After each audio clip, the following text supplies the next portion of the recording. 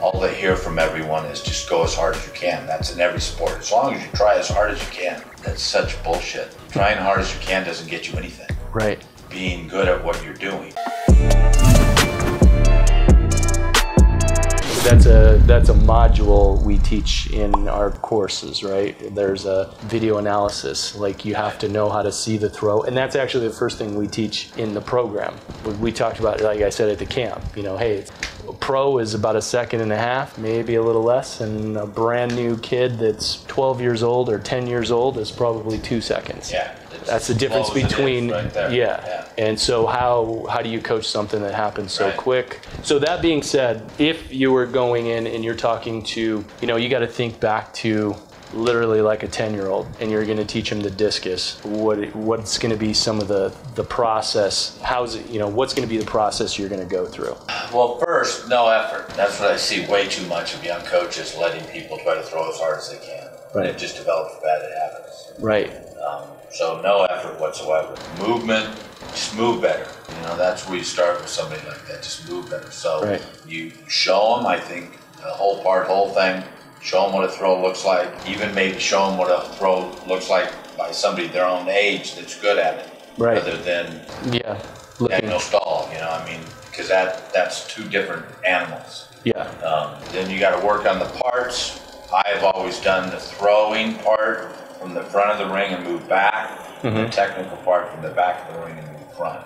Right. You know, the two aspects of being able to release the discus in front of the ring and being able to get on your left in the back of the ring. Right. Are the aspects of at the very start. So, you know, that same thing.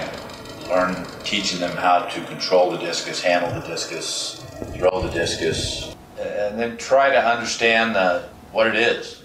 Right. You know, because it's not like any other sport that any other kid has ever done. There's no other sport, you know, you can throw in a twist on a dunk, or you can jump in the air and do a spin, but it's not something that you work at. And so the whole idea of rotational movement is so foreign to most athletes. They're all linear. Yeah. You know, everything they do is linear, frontward, backward, maybe some sideways, but no turn. Right. You know, there's nothing you do in football where you teach them to turn, except for maybe a defensive lineman rotating around, you know, doing a spin move. So it's so foreign when they come in to understand how their body should react to spinning. Yeah, and that's one of the things we teach, right? It's totally unnatural, and you're going to have to work on it for a period of time until it becomes natural. And then the American way, harder is better and faster is better, and so you got to beat that out of them, you know, because it's not that. It is. It's 1.5 seconds, but it's not fast. Right. But it is fast. Yeah. It's a conundrum in their mind that is really hard for them to understand sometimes. All they hear from everyone is just go as hard as you can. That's in every sport. As long as you try as hard as you can. That's such bullshit. Trying hard as you can doesn't get you anything. Right. Being good at what you're doing, you know, and so developing skill. Like I told my kids, I can give you a curl workout that's really hard, and you will work as hard as you can. That's not going to make you a better discus thrower. So just working hard doesn't get you anything. It's got to be specific to what you're trying to get good at. Right. It's the same thing with movement. Move first, then add intensity or effort and those kind of things. Rhythm first, then tempo. I really like those two combinations of words.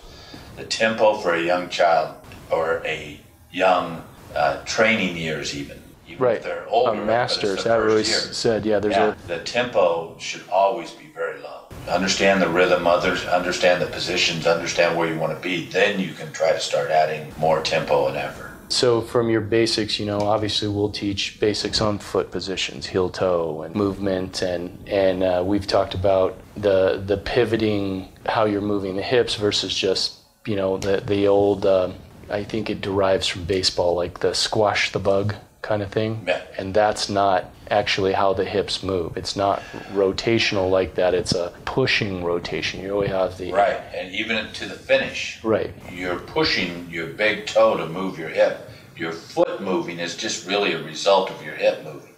Exactly. If your foot just moves to turn your hip and you don't push into the ground, all you're doing is turning. Right. It's not creating any power. Yeah. So the power has to be created. You know, that's with anything, you know, it's the same thing as pitching. If you don't push off the mound and don't get over your left, then there's not going to be any power in the pitch.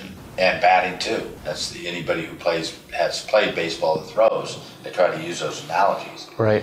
If you swing the bat in front of your hip, you're not going to hit the ball very hard. No. You might hit the ball, but it's not going to go anywhere. So it's the same kind of power that you have to have when you throw. If your hip's not in front, you just don't have very much power involved. Big muscles first. Yeah, now what about basics like the importance of carrying the discus, holding the shot? Super critical, doesn't take a lot of time, but it often doesn't get taught right. Same, yes, Yeah. agreed. And that's the front of the ring stuff, right? Where you're teaching them how to hold the discus, where the discus should be in their hand according to their level of ability. They all want to grab it. Some people put too much over. Like one of my girls this year, I was watching her throw and it kept coming out and not spinning at all. And she barely had her fingers over the edge. It's like, no, you got to get something over it. Yeah. You can't spin it, but very important. I think the biggest key, like with the shot put, they take it and they all hold it like this. It's kind of like, no, you're pushing it that way. You're not pushing it that way. Right. And so those little things, if you don't pay attention to it and just say, here's the ball, do some standing throws, then bad habits are going to be developed from the very start. Yeah. And then, because what I always talk about, these sports are so kinesthetic, feeling based, that if you hold the discus wrong, like one of the things I always tell people is that you see with beginning throwers, they try to hold it and their thumbs up. They don't realize that just by doing this, the discus now will sit in the hand. But as soon as you're trying to not drop the discus, that overrides all the proper feelings and length and positions and drag and tension, because that's the primary response, right? And that's going to take over everything.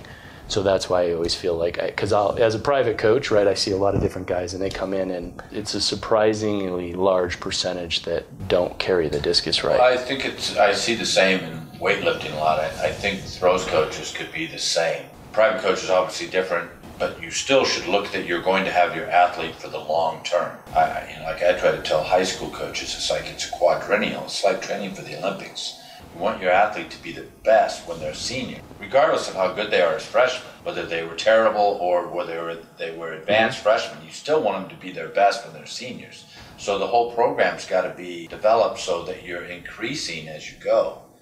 And so if you put everything and go full and throw hard and everything's on that freshman, then they're going to create habits that you're just going to be trying to break for the next 4 years.